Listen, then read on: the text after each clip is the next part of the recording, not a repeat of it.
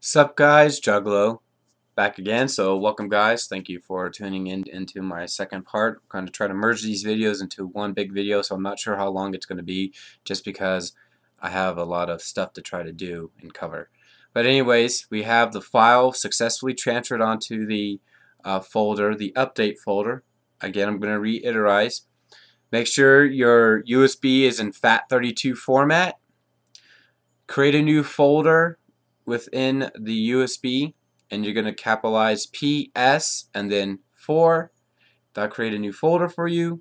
From there, go into that folder and create another folder called update. Again, all these letters have to be caps so it'll read it. Once you have that new folder done, created, again, everything capitalized, then you're going to go transfer that PlayStation file .pup file that took you 5 minutes to download from the internet, depending on your internet speed, and you're going to transfer that file onto your update folder. It took about maybe 5 minutes to do. It said 17 minutes originally, then it switched out and was a little bit quicker. Now here comes the moment of truth. Okay, I undid my USB stick. That's what that noise was for. But anyways, put this somewhere safe. You lose this, you're kind of SOL, and you got to do the whole process again. So I'm going to put this over here to the side. Next up, we're going to go ahead and take apart the PlayStation 4 to get into the hard drive section, which is pretty easy. And I might end up being on my knees for this one, unfortunately, or standing up. But there you go. Here's the PlayStation 4. It's pretty simple to do. Unfortunately, the Xbox One will not allow you to upgrade the hard drive.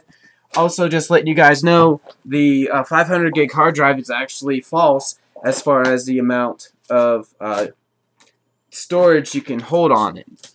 What I mean is, the PlayStation 4, I think it's the operating system, is about 100 gigs. So you really have like 4 something or 3 something gigs on the hard drive itself after it's said and done, once everything's installed. Alright, so if you're messing with electronics, always remember to remove any metal items that you're doing. Make sure you ground yourself, touch something metal, which I already have here. See this right there? Ground yourself. And then some people will say, well, you need a mat or whatever. Well, don't really need a mat for me. I don't really think it's necessary. And here is the tilt, the little shaky that everybody has been pointing out right there. But how you're going to take apart this, and you're going to think, well, there's no screws here to take it apart. You can't just pull it off. So what you're going to have to do, I did it last night successfully, and I'm hoping I'm able to do that again, is you're going to push down and then pull back on the, like that. And you're going to hear a little noise like that. It's perfectly normal. Nothing got damaged or anything like that. And then you're going to go ahead and slide that off. So there you go. Here is the top right here. It's completely fine. No scratches, no dings. We're good. You're going to ask, well, where's the hard drive? And then if you really look, there's a square, circle, triangle, and an X located. Let me see if I can do this without hurting myself, but there's a screw right. Let me see if I'm there. Nope. Of course, the camera's a little off. Right here. This is going to be the screw right there. Of course, the light is really bad, so I can't see. But this is the screw that you have to do. It's the only one you have to do, okay, guys? So, let me go with here. Scroll down my camera. Alright, and this is the only screw you have to do. Do not lose this screw, for the love of God.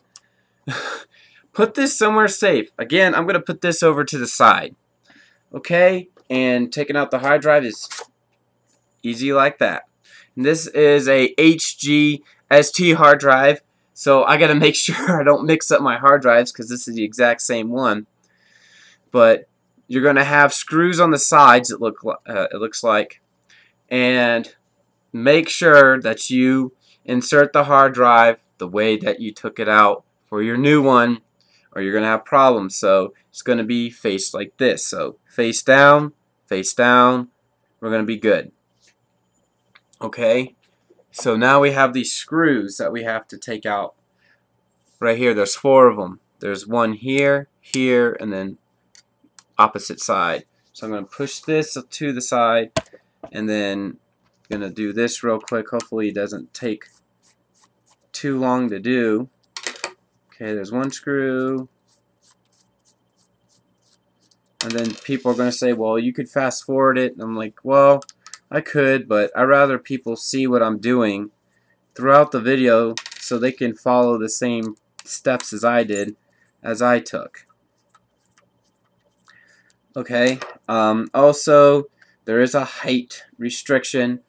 I read it was supposed to be 9.5 millimeters high, but it looks like it could be a little higher. If you look right here, it looks like you could put a bigger hard drive or a taller hard drive, looking at this metal tab here to the amount of space right here to here.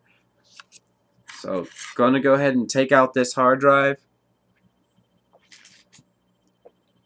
and I'm going to put the new hard drive the exact same way I put the how the old one was. So this one is still about the same size. The holes, you gotta have to line it up. So just give me 1 second to line this up. It's gonna be kind of a pain because getting the first screw in is the fun part. Once you get the first screw in, then all the rest should just fall into place. Now I like to do a crisscross pattern just so it's a little easier on me, because it'll basically line itself up, so the other two are going to be pretty easy to put in. So I'm going to go ahead and do that real quick. And if you hear any noises or whatever, it's because I'm doing laundry. I got a fan on my receiver and all that stuff. And hopefully my TV will remain on the whole time, because it will shut off after a certain amount of time. So I'm trying to do this fairly quickly. Alright.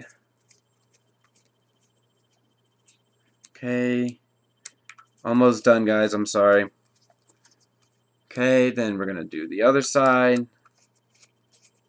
Okay, we're good. Okay, it's nice and tight, snug. We're good to go. So you just put it the exact same way you put it in. Like that. And then it should slide into place. Get your your security screw. Go ahead and pop that into place. We're going to go ahead and tighten that down. Okay, put on the PlayStation 4 cover. Can be kind of tricky. What I learned is you do it roughly, you try to do it like halfway, and then you just slide it on like that. Good as new.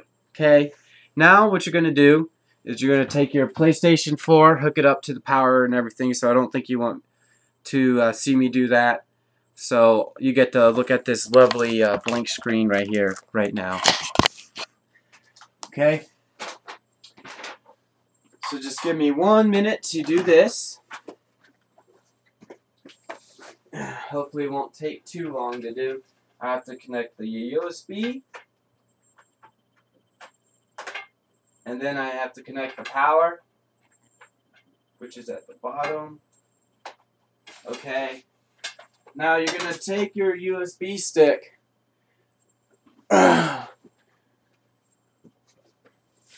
you're going to insert it into the where are you guys at? There you go. You're going to insert it in there, and then once you do that, you have that done.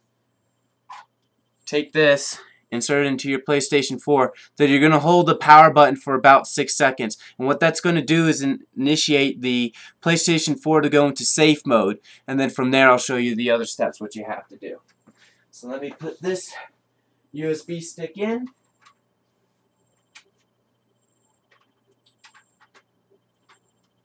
Okay. And now I'm going to hold the power button for 6 seconds.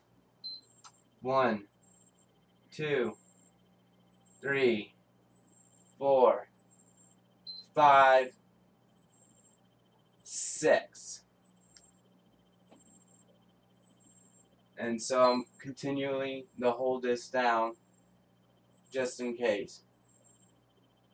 Alright. So it looks like I accidentally shut off the PlayStation 4. Go figure, right? So 1, 2, 3, 4, 5, 6. So I'm going to let go, and we'll see if it goes into the menu screen like I want it to. So there you go. It's in safe mode. That's what we want. You see safe mode, nothing is wrong. Okay? So you're going to hit your PlayStation 4 controller PS button like that. There you go. So we're going to have to hit the... Alright, for some reason it wants me to connect the USB cable, then press the power button. For some reason. So just give me 1 second. Oh crap. My bad. Tripped over wires and stuff, go figure.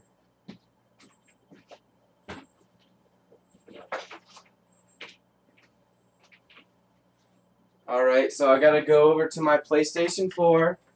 And I have to connect it.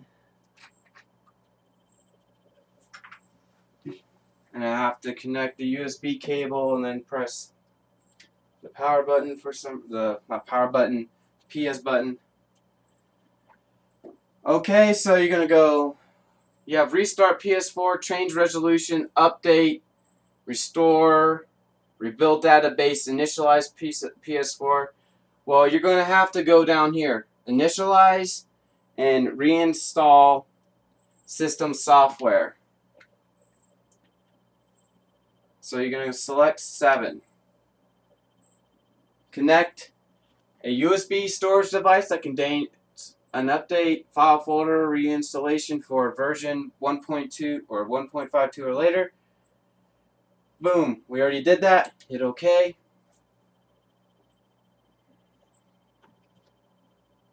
So now it's going to read through the PlayStation 4 device that you formatted the FAT32 and all that fun stuff, and it should work.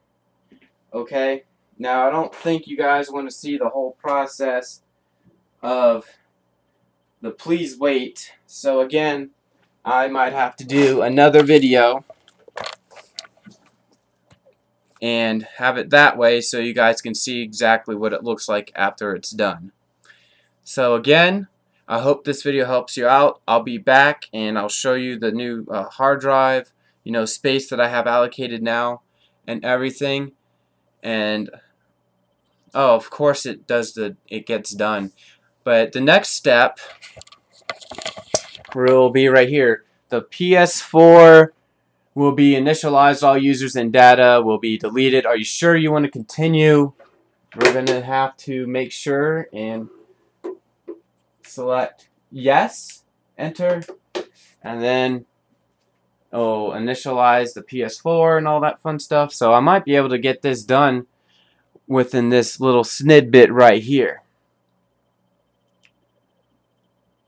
So it's definitely pretty fast, and the reason why it turned off is because my receiver likes to go in standby mode if there's not a signal being sent consistently to the receiver for some reason. So that is why it does that. I need to figure out how to turn that off, because that kind of freaked me out until I realized, oh, it was my PlayStation, not PlayStation, but my Sony receiver.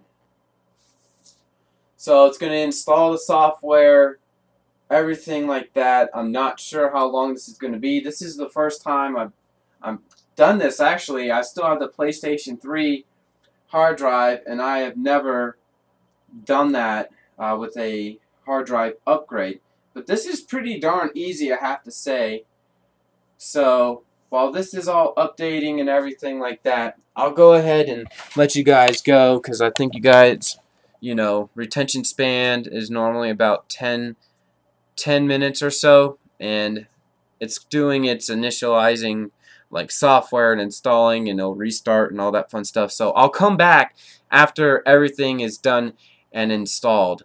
Alright guys, peace out.